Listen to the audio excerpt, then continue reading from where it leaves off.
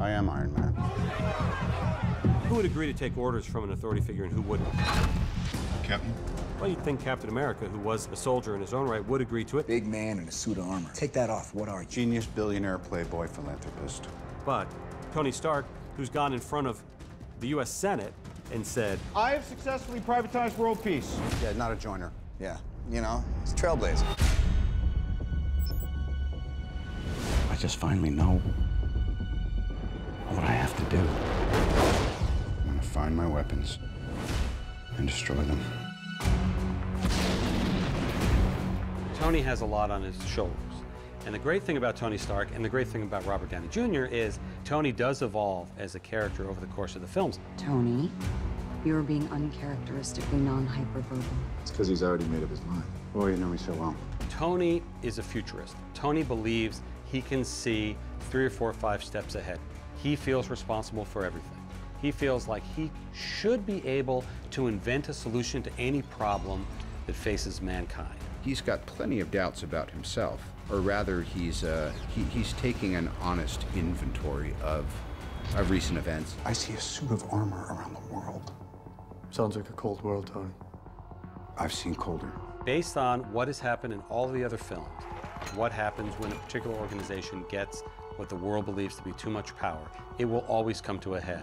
For the past 4 years, you've operated with unlimited power and no supervision. That's an arrangement the governments of the world can no longer tolerate. He's had these years of battle now as Iron Man, and he's gone through incredible arcs as a character. He's a little wiser for it, you know, and he understands the need to protect the Avengers politically. We need to be put in check. If we can't accept limitations, we're boundaryless, we're no better than the bad guys. We wanted to ask the questions that audiences ask when they watch our films, which is, what is Tony Stark's response for the destruction of Sokovia? That seems like something that's really rich in drama. Who's going to avenge my son, Stark? He's dead, and I blame you. That's one of the coolest dichotomies. Cap went from being this guy who was built by the government, and his allegiance was to the government, and it was blind. Tony was kind of always flipping the bird to the government, doing what he wanted to do. This is the United Nations we're talking about. It's not SHIELD, it's not Hydra. No, but it's run by people with agendas, and agendas change. That's why I'm here. When I realized what my weapons were capable of in the wrong hands, I shut it down and stopped manufacturing. Tony, you chose to do that. If we sign this, we surrender our right to choose. If there's one thing that's been very clearly set up, it's that Steve and Tony have a past, and that past goes back, spans several generations. Dad was a pain in the ass, but he and Mom always made it work. You know, I'm glad Howard got married. I only knew him when he was young and single. Oh, really? You two knew each other? He never mentioned that. Maybe only 1,000 times.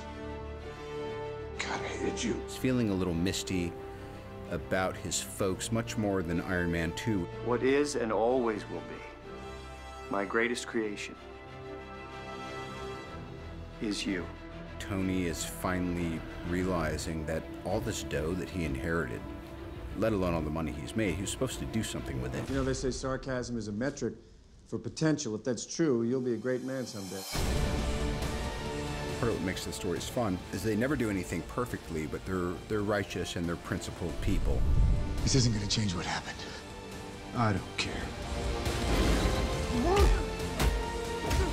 A few years ago, I trashed all my suits. Then we had to mop up Hydra, and then Ultron. My fault. And then, I never stopped. Because the truth is, I don't want to stop. I always like the idea of how do you recover from that? What has to happen for there to be any sort of homeostasis by the end of a rift like that between Steve and Tony?